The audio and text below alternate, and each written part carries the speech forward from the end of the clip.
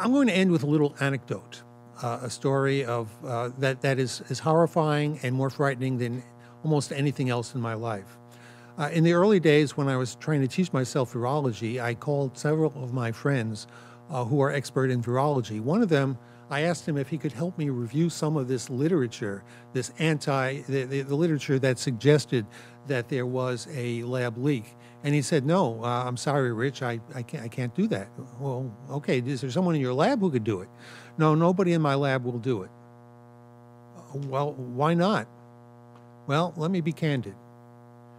If anybody in my laboratory is discovered to be working on a laboratory leak hypothesis, China will label us enemies of China, and the laboratory will be blacklisted, and we will no longer be able to collaborate. We collaborate all the time with China.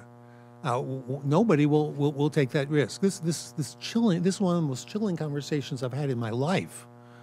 The idea that China has managed to interfere, to break the United States freedom of expression, freedom of investigation, freedom of thought, by through this collaboration effort, really scary. So, let me just say that some people say we will never know, not until China confesses, or unless there's a whistleblower. Well, we have a whistleblower. It was the virus itself.